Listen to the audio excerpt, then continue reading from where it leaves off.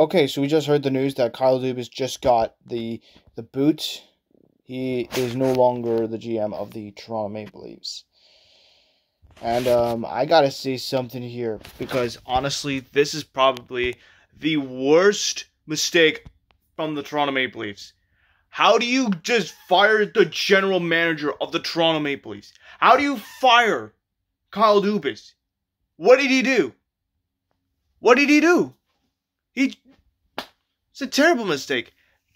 It's by far the most hideous mistake in the history of Leafs hockey. The most hideous thing I've seen in history. Kyle Dubas this year went all in the trade deadline, getting these many players like Ron O'Reilly, Noah Charlie, Sam Lafferty, Luke Shen, and many more. And now you fire him?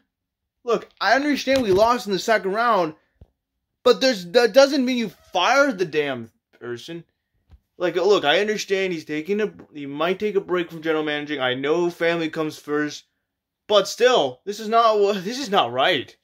I mean, look, people might say, "Oh, good riddance, good riddance. He's done for. He's washed."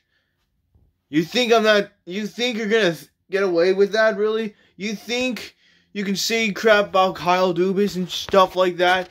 Well, let me tell you something. What you're saying is that Kyle is not a good general manager. So you're saying he's not good. Bro, that proves otherwise. That proves that you're a Leaf hater. You're just saying, hey, I don't care about the Leafs. Hope they lose in the first round kind of crap. You don't fire the freaking manager. That's the wrong thing, man. You know what I should have fired? Oh, yeah. I don't know. I don't know who to fire at this point. It's a terrible move. Absolutely 100% terrible. Anyways, am I surprised about it?